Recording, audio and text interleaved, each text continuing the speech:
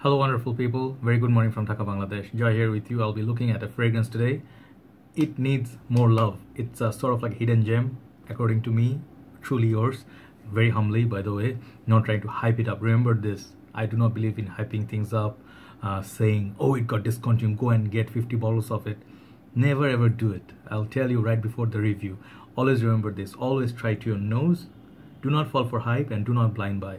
If you do that, you're gonna be just a flock of sheeps and stuff, right? You don't want to do that because you're a human being, right? You have some brains, right? You have your choice, you got your nose, you got your heart, right? Make sure you do your own purchase and make the decision so you do not regret later after blind buying, because blind buying may cost you a lot of money.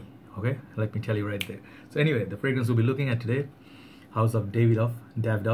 They are more popular for their cigars, coffee, many other products they have. So this is a designer house and it's called Silver Shadow Altitude. All right, I think I'm saying that right. This fragrance right here, it's something I'm calling it a hidden gem, and I'll tell you very soon why. So this comes in 100 ml bottle, EDT concentration, nothing fancy going on except there's some sort of dotted design here. You can feel it, it's sort of raised, blue and silver sort of a combination. So Silver Altitude kind of makes sense.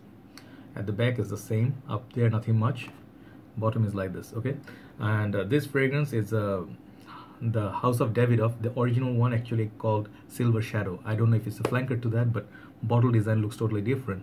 So the bottle here is very beautiful, chunky little heavy bottle. Look at this juice, look at that bottle.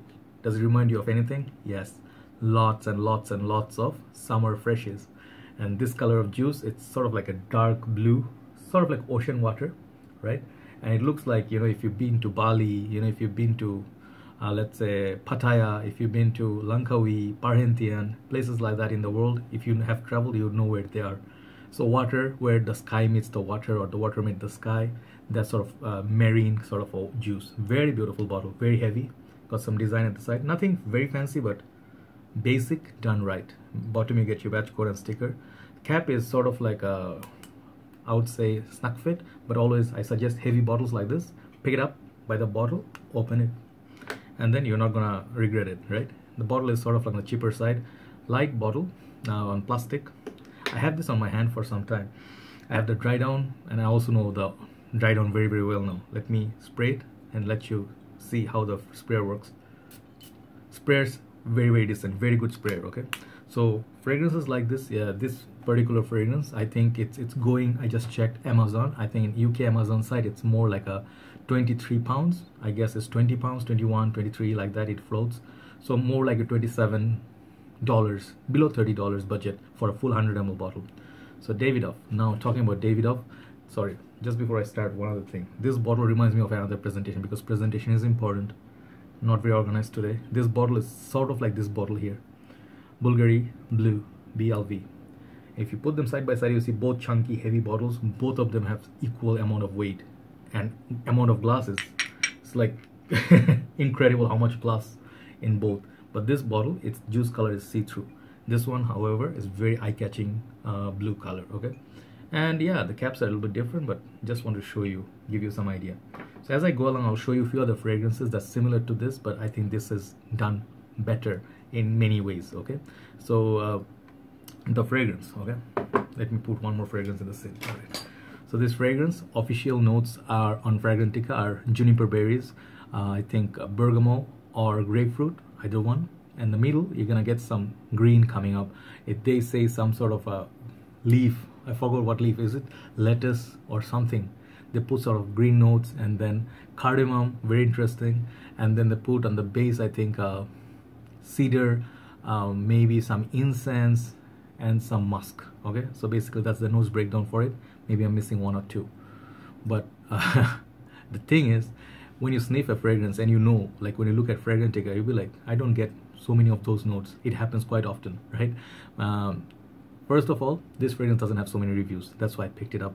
Okay, that's why I'm trying to tell you. Sometimes you go to a fragrance mall, like a shop, and you just sniff different fragrances, and suddenly you find a fragrance that is like totally unknown to you. It's inexpensive, very cheap. I was trying this at Starly Enterprise that day, and then it totally I wrote it down in my page. It totally blew me away. It really caught me off guard. It's very, very sexy, very fresh, uplifting kind of a fragrance, right? So yeah, when I sniff it, what I'm gonna get is, I'll tell you, if you have been following the hype of what Pacific Rock Moss, that sort of juice going on for that crazy pricing that you people are paying, I'm sorry, you know, $200 for a fragrance. I'm not going to pay for a fresh fragrance, no matter it smells heavenly or not. Just to my taste or to my liking, I'm not that rich also. So yeah, so if you're looking for a summer uplifting fragrance, why pay $200? Why not you pay $25, $30 for a fragrance which is going to give you satisfaction? This right here, if you love these fragrances, let me show you, then I'll tell you what this smells like. Okay, to me, if you're a fan of Azarochrome, which is a very solid fragrance, these are all solid fragrances, good performance on this. If you like Versace Manu Fresh, I don't have the bottle right in front of me. If you liked Versace Puram or the Signature, if you're a fan of this kind of aquatic, you can see the color pattern of the juice is kind of same, summer, aquatic, fresh, floral. And then very big name in the community, Nautica's The Voyage. You know, it has the green apple, it has some salty accord going on, fresh, clean, crisp. But this one, after reformulation, people saying they don't get the best performance. I don't think it ever been a beast on me, at least. You know, I gone through 2 bottles of it. This is a nice fragrance, casual. It's a happy fragrance, you know, but affordable as well. And then the one that is gonna be closest competitor to this is Davidoff Cool Water. This fragrance has got some blue, some green going on, and it has been top seller for many, many years, many decades outside. And it smells really very, very good. You know, it's like aromatic, fougere, sort of like a green, blue kind of fragrance. Got some lavender going on. So now, compared to those, coming here, when I sniffed it for the first time, you know, I tested, I'm like, wow, what is this fragrance, man? The opening blew me away. The opening is so beautiful. It's exactly like the juice color you see here. Okay, if you see the blue right here, it's gonna be like that. Okay, it's a blue opening, and I really thought there was some fruits in it. You know, I was like, what is it? Is it some sort of berry, blueberry, some sort of, you know, berries? Then I looked at Fragrantica, then I saw juniper berries. Then I'm like, yeah, spot on. I think juniper berries also is in the YSL fragrance. I forgot the name. I think it was opium. Maybe it has juniper berries, and also I think Silver Mountain Water. Maybe, perhaps, I'm not sure if it's got blackcurrant or juniper, but the juniper berry note is very strong. So that first thing, strong thing about this is a very good lasting power on this fragrance, and it is a very good performer for fragrance. Not a beast mode. If you know this one, this is the last fragrance that I picked up. This is Azarochrome Legend, and this is a legendary fragrance. You know, I'm not gonna say and this performs better than this. This is a beast mode for all year round. I love this fragrance. You know, this is affordable, 125 ml juice, very solid fragrances. You know, fragrance. This one cannot beat the performance of it, but smell, this one will take the crown of all these fragrances. Maybe Versace Puram smells a little better, but this one performs better. So you see, this has that combination going on, and I'm pretty sure I read comments here and there today in my group. Some people say I saw it at, I think one of the brother Ahmed, he said he saw it in one of the duty-free airports, and he sniffed it, he liked it, didn't pick it up, and he regrets it. One guy said I tried it at the UK mall or some mall, I didn't buy it, and next day I went there, it was sold out. So it happens. So if you like something, if you can afford it, better get it. Give it some time and maybe get it. If you cannot get it later, get it then. I absolutely loved it. I got it immediately the day after. You know, this is such a pleasant fragrance. I get that berries, juniper berries, and it starts getting a little bit green after 15 minutes or so. It's gonna go very strong. If you know this Issimiaca line, it has some sort of a, you know, feel of Le Bleu d'Essai au Fresh, which is lovely. Doesn't smell like that exactly, but the greenness, it almost feels like there's some sort of rosemary present in this. It's very sharp, you know. So the green leaf note, they're putting some vegetal notes, and it gives that herbal touch. So it's a blue/green fragrance, and none of it is overdoing it. Like, it's not too blue, it's not too salty, it's not too peppery, it's not too fruity. It's just the perfect balance. That's where this fragrance fits the bill perfectly. Those people who are not looking for anything complicated, just want to smell nice, going for work, sound professional, for the hot summer's day, spring day, you know, just the daytime, this is ideal fragrance for those men. Any age can wear this.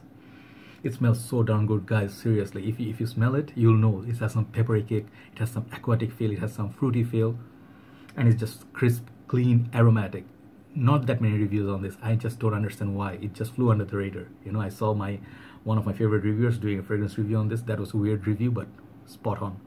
So guys, try it out. You know, I'm not trying to hype it up. It's a cheapie. If you can find it for $20 odd and stuff, sometimes you can score. Try it out. You don't have much to lose. You don't want to spend hundreds of dollars always trying to smell nice. You can spend less. You can get good deals on it, right? So this is ideal. Any age, you can wear this almost all year round. I think it has that potency, good performance, solid. I would give it 8 out of 10. Versatility also 8, 9 out of 10. Smell, believe it or not, I'm gonna give this 10 right there. You know, I don't give 10 to all the fragrances. I'm gonna give this 10. That good. It goes green, it goes a little bit woody, and the base is sort of like musk.